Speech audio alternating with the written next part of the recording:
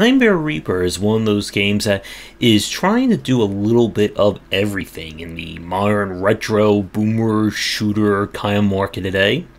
And while it certainly has, I think, a really strong start, I feel like a lot of the mechanics and systems that are introduced don't quite sustain the game all the way through to its end. But this is described as a roguelite shooter, which is also part of a platformer, and a shmup, and even Pokemon, and we'll explain that in the next minute. But the game opens up with us fighting demons in various tombs and evil places with all kinds of things trying to kill us. But there is a greater story going on with us trying to figure out why this woman keeps waking up in a mental asylum, and a story about having a very destructive and horrific life. And I really like kind of like the asylum setting or the asylum areas, as it really kind of gives a sense of horror to the game, while letting you be, murdering and killing everything in these shooter sections. Nightmare Reaper is a roguelike, or we could probably say more of a roguelite style game. Each world or biome is made up of 3 stages, and those stages have rooms that are pre-made, but then they're stitched together to form that level. And it's your job to get through the level, get to the exit, and move on.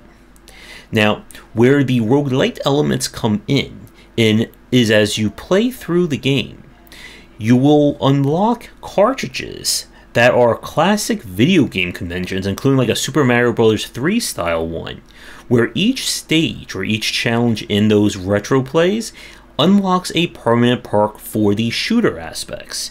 This is where you'll be able to hold on to better weapons, get better drops, improve your health, ammo, and so on. And it's a very ingenious idea, and it all kind of matches the theme and the tone of kind of like the retro world and the story that's going on. Now, as with roguelites and kind of ARPGs, you'll fight all manner of enemies. There can be elite variants of those enemies. And weapons will come in different rarities, with the higher rarities having randomly chosen modifiers attached. So you can get a grenade launcher that shoots 2 grenades instead of 1. Guns that can do lightning damage or random bullets, and so on and so forth. And the game definitely has a really great feel in terms of going to the levels, killing everything, getting more rewards, rinse and repeat. But as the game goes on, and as we get into kind of the back half and final quarter of it, issues with kind of the lack of variance begin to make themselves known, and I feel like the game doesn't have, I guess, enough of blood fuel or murder rage to make it all the way to the finish line. Now, I want to spend the bulk of this review on those points, and we're going to do that after this quick break. And as always, if you're interested in my thoughts on design, then check out my latest offering of books. For entry-level students, we have 20 essential games to study, and then the Game Design Deep Dive series that takes an extensive look at different genres, with free-to-play coming in 2022. When Nightmare Reaper starts, it certainly does a lot of things really well. All the different weapons have a different feel to them. They have secondary abilities that really pop. Your chainsaw can be used to launch yourself at an enemy, and then, of course, chainsaw them. And again, like for the first half of the game, as you're unlocking the different cartridges, as you're seeing more of the persistent elements, Nightmare Reaper is firing on all cylinders. But the issues start to come in with how the level generation works and the lack of, I guess, like moving rewards to keep playing. So let's talk about the level design first. The game has some very annoying tendencies when it comes to level generation. Each level or each biome has, again, preset rooms and preset obstacles, and you'll start to see copies of them very regularly. As you go through, you're going to run into very similar kind of obstacles. There will be doors that require you to hit X amount of switches, kill the enemies, or find a key. Now, the key doors are very apparent. The red door needs the red key. But when you have doors that require either switch hitting or killing all the enemies, this can become frustrating because the game does not tell you what the condition is to open up that door. So you can spend a long time wandering around the entire scope of a level trying to figure out, did you miss a key somewhere? Did you miss a switch? Is there an enemy? And the mini-map could definitely have used a full map version and even have more points of interest listed on it, such as if you walk past a key or a switch on the wall. And this would definitely stem some of the frustrations as you get later into the game and levels get bigger, and you'll start to introduce more rules and conditions for getting through them. Now, when it comes to the enemies, there are definitely, I think, less enemy types than you would expect for a game like this. And while the game does introduce new enemies, they all still follow the same basic archetypes of either stand away and snipe, or rush you and try and claw you. Elites are definitely the most frustrating aspect of this game.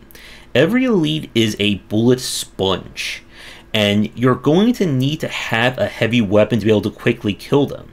When an enemy has a defense modifier on them, it can take several minutes of just shooting them in the head just to knock them down. While if an enemy has kind of an elemental effect to it and they charge you, it's very easy for the enemy to just do free damage and there's nothing you can do about it. And it can definitely be frustrating fighting them. The weapon designs are all really well done, but because you can only hold one gun at a time and it can take a very long time for you to unlock the hold a level 2 class weapon, it does kind of limit what you can do. And once you find a weapon that really works for you, it kind of makes sense to just hold on to that weapon and not change anything out, which also does kind of hurt the ARPG aspect or even having different builds or strategies. And the final kind of set of levels, they introduce a grappling hook mechanic, which is a lot of fun, but because of the procedural nature, the levels kind of lack a sense of personality to them, as everything is just stitched together. There aren't as many boss fights as you would expect, and even the asylum sections start to wear themselves thin because there's just not a lot that you're really doing or exploring there. I really would have liked that element to be better integrated into the game. All in all, Nightmare Reaper is a great modern retro shooter, but I feel like it's trying to do too much. It's one of those cases where if you really want to dive into the different sub-games for the upgrades, there's a shmup one, a Pokemon one, and the Mario one, you have to be in the mood for those specific gameplay loops. Otherwise, they're just kind of superfluous to the actual first-person shooter gameplay. If you're somebody who's looking for a high-speed shooter but with a lot of persistence, I would definitely check out Nightmare Reaper. But if you're not a fan of procedural generation or, the RNG-ness kind of taking or having effect of your survival, then this game may not really work for you. But I would like to thank the developers for sending me a press key and check this one out. As always, if you'd like me to go to your game in the future, please get in touch. Come back for daily discussions on game design here and on Game Wisdom, where some of the art and science of games. And until next time, take care.